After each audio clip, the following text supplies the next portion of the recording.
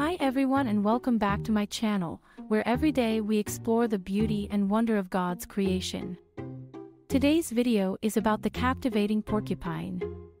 You may have seen these prickly creatures before, but did you know they can teach us valuable lessons about God's creation and our relationship with Him?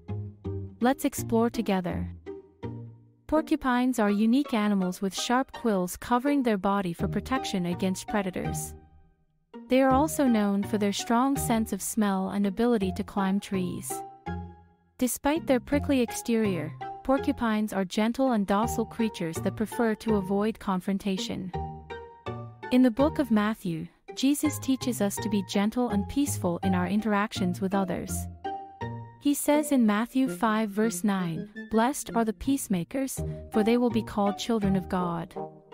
Like the porcupine, we should strive to avoid conflict and approach others with a gentle spirit. Furthermore, just as the porcupine's quills protect it from harm, we have the armor of God to protect us from spiritual attacks. Ephesians 6 verse 11 tells us to put on the full armor of God, so that you can take your stand against the devil's schemes. We must rely on God's protection and guidance in our daily lives. In conclusion, the porcupine may seem like an unusual creature to draw lessons from, but we can see God's handiwork in every aspect of His creation. Let us learn from the porcupine's gentle spirit and reliance on protection, and seek to follow Jesus' example of being peacemakers in our interactions with others. I hope you enjoyed this video and learned something new.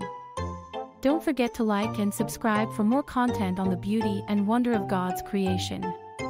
Comment below and let me know what object lessons we can learn from porcupines and which animal you would like me to discuss.